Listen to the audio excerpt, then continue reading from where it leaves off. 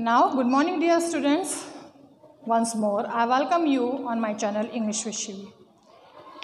In our previous video, I have taught you the part 1 of the chapter 4 of Beehive. First, starting the chapter, I want to request you to like my all videos, to watch, to have the knowledge through my videos. Please subscribe my channel. Today, we will start from the 9th paragraph of the chapter 4.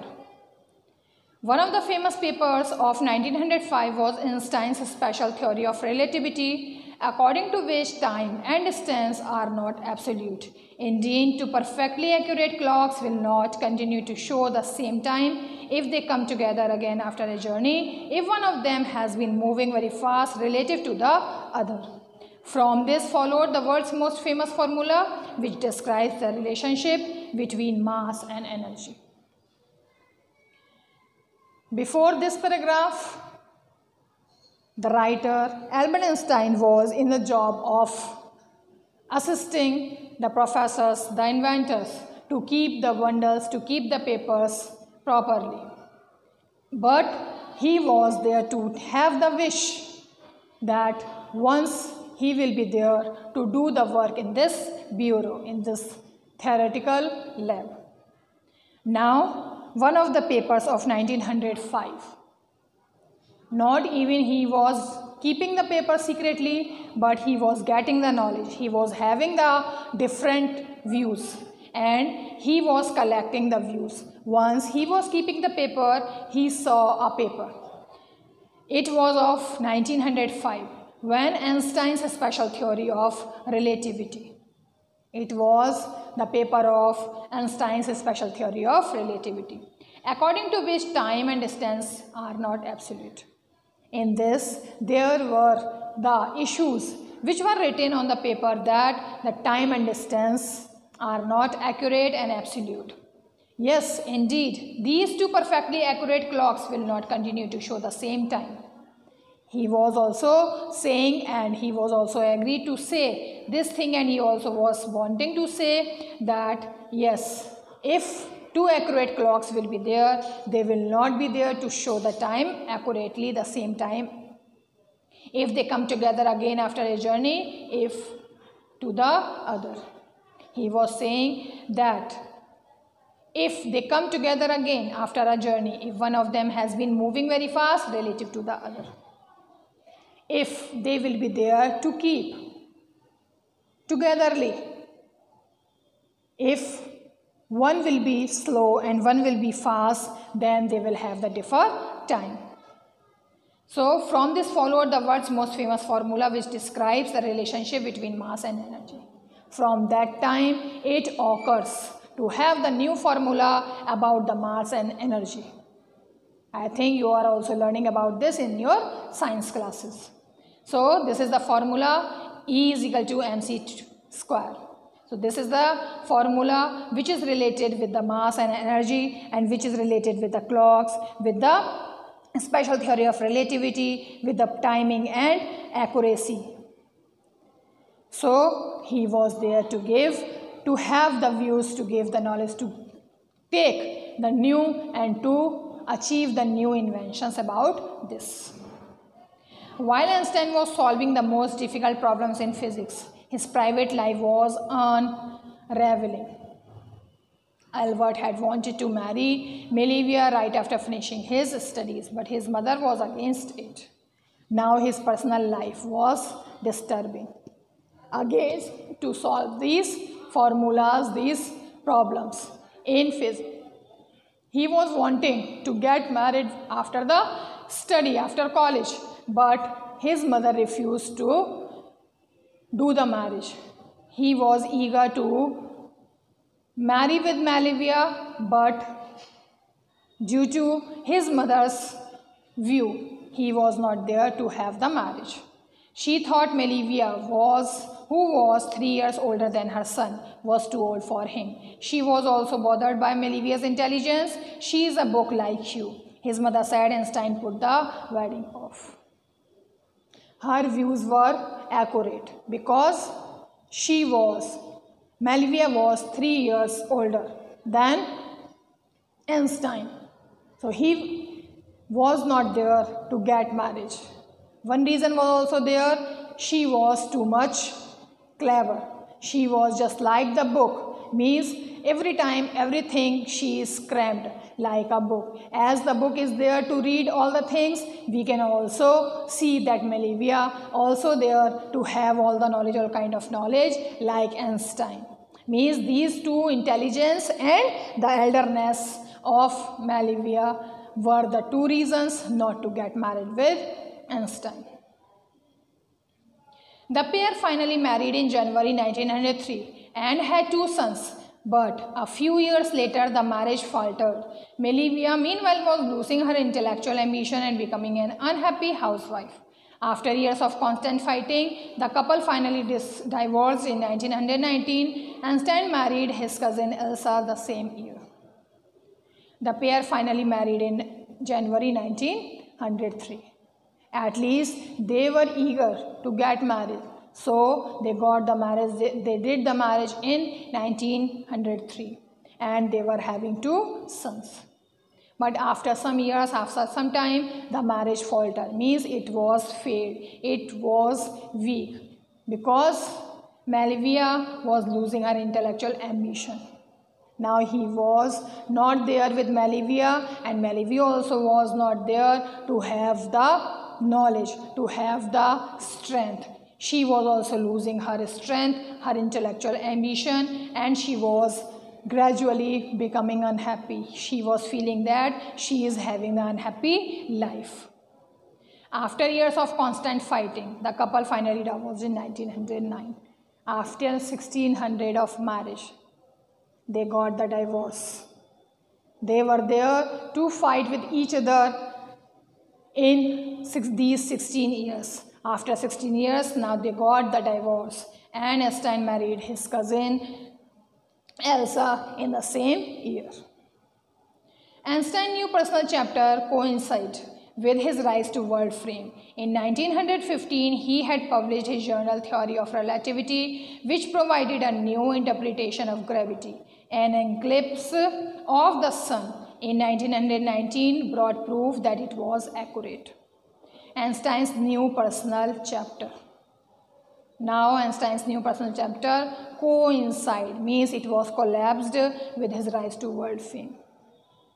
He was getting the familiarity, the fame in the world, and this also new relationship, the second life, the second wife, the second marriage also was collapsed. In 1915, he had published his great Thoery of Relativity. Now he was succeed to give the publication his theory, his gravity, his journal Thoery of Relativity, which provided a new interpretation of gravity. Now this was there to give the new knowledge, the new theory of the gravity. An eclipse of the sun in 1919 brought proof that it was accurate. Einstein had correctly calculated in advance the extent to which the light from fixed stars would be deflected through the sun's gravitational field. The newspapers proclaimed his work as a scientific revolution. So, an eclipse of the sun in 1919 brought proof.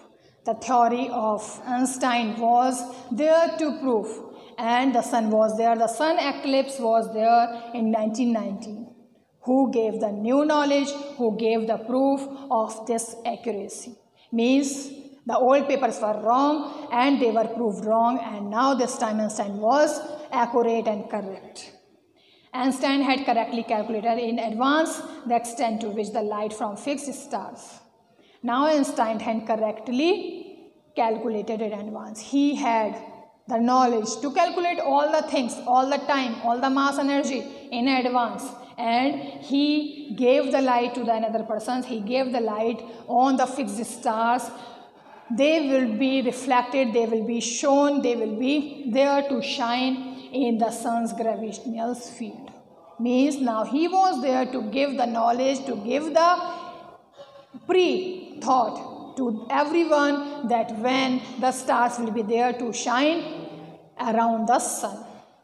The newspaper proclaimed his work as a scientific revolution. That time was the first time when he was there to got the news in the newspaper to be printed that this got the great achievement and this was the great science revolution which was done by Einstein. Einstein received the Nobel Prize for Physics in 1921. He was showered with honors and inventions from all over the world and lauded by the press. Einstein received the Nobel Prize. Now he was getting more and more prizes, and he was doing the more and more practices about his physics and theories and relativity and other experiments. Now he got in 1921 the Nobel Prize, the great prize. Now he was showered, he was blessed with the honors, with the respect, with all the invitations from all over the world. Now he was too much famous to have the invitations from all over the world, and now he was there to give his time to be given the advertisements for the press. Now he was there to have the introductions by the scientists, by the another press reporters or journalists, and now he was too much famous.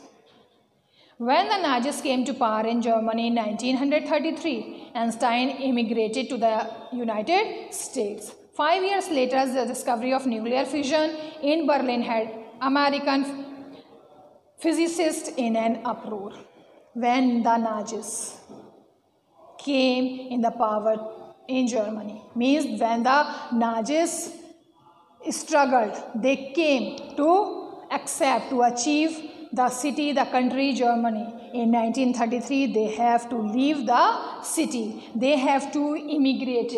They were immigrated, means left one's own country in order to settle permanently in another. Like the birds did, or the like the seabirds does. So he was also there. Now he was immigrated. Now he moved from that city, from Germany to the United States. He was there for the 5 years. After the 5 years, the discovery of nuclear fission in Berlin had American physicists in an uproar. Very upset. Now this Indian scientist, the American physicists were in upset mood because now they were having the nuclear fission, the new discovery of the nuclear fission in Berlin. Many of them had fled from fascism, just as Einstein had, and now they were afraid the Nazis could build and use an atomic bomb. Each and every people of that country having the fear in their mind and heart, because Nazis were there to build the nuclear bomb, and through that atomic bomb, he will blast, he will give the roar, he will give the destruction through that all the country and this Germany. At the urging of a colleague, Einstein wrote a letter to the American President Franklin D. Roosevelt on 2nd August 1939, in which he warned a single bomb of this type exploded in a port might very well destroy the whole port together with some of the surrounding territory. At the urging of a colleague. For the requesting of the colleague, now Einstein was there to write a letter to the president, American president, whose name was Franklin D. Roosevelt. It was the date of 2nd August 1939. He wrote a letter, and in which he was giving the warning. He was saying that the single bomb of this. Who made this bomb? The Nazis. So he was saying this type of bomb, the single bomb, exploded in a port, might very well destroy the whole, together with some of the surrounding territory. He is saying that this will be the too much high power to blast. Means when it will be exploded in a port, then all the near about surroundings territory will also be exploited through this bomb. His words did not fail to have an effect. the Americans developed the atomic bomb in a secret project of their own and dropped it on the Japanese cities of Hiroshima and Nagasaki in August 1945. Now each and everyone were there, and his words, Einstein's words, were not there to be failed. Everyone was there to be alert, and the government gave the notice to make the another bombs. So Americans developed the atomic bombs like that and in their secret project. They invented the atomic bomb and they dropped it on the Japanese cities of Hiroshima and Nagasaki in 1945. So through Einstein, only the Einstein, this bomb was made and each and everyone was saved, and the government was there to give the award to have the knowledge of this kind. Einstein was deeply shaken by the extent of the two destruction. This time he wrote a public missive to the United Nations. In it he proposed the formation of a world government. Einstein was deeply shaken. Now he was shaken. He was hurt by the extent of the destruction. Means there was too much destruction. It was not of his own city, not of his own country. Even then he was shaken, he was hurt. This time he wrote a public missive to the United States. First he wrote the letter to the president. Now this time he wrote the letter to the public missive. Missive means public letter to the public person of United States. In it he proposed the formation of world government. Now this time he was there to have the knowledge to give the notice to the public to propose the formation of the world. The world government should be there to make. Unlike the letter to Roosevelt, this one made no impact. But over the next decade, Einstein got more involved in politics, agitating for an end to the arms building up and using his popularity to campaign for peace and democracy. From that time, he was engaged in politics. He wrote the letter for the people of that country, but no one was affected through this. Unlike the letter to Roosevelt, this made up no impact. No impact was there, no impression was there to anyone except the Roosevelt. But from over the next decade, Einstein got more involvement, more interest in politics, and now he was there to give the knowledge, to give the ideas, to have the safe country. He was now building up his arms. He was now giving the popularity to the campaign, to the groups of the persons to have the peace and democracy. When Einstein died in 1955 at the age of 76, he was celebrated as a visionary and world citizen as much as a scientist genius. As starting I said that not only he was a scientist, he was a good nationwide people. So when he died at the age of 76 in 1955, he was celebrated as a visionary and world citizen. Means he was awarded that he was the visionary person, he was the world citizen. Not only he thought about his life, but he thought over his life for all the person of his country. And he was not as a scientist, but he was much more above as a scientist. So after the death, he was rewarded and he was there to achieve the goal. His life was too much precious. So you will also have the promise to give your life to the needy, to the help person. Please be stay with me. That's it for today. Bye-bye.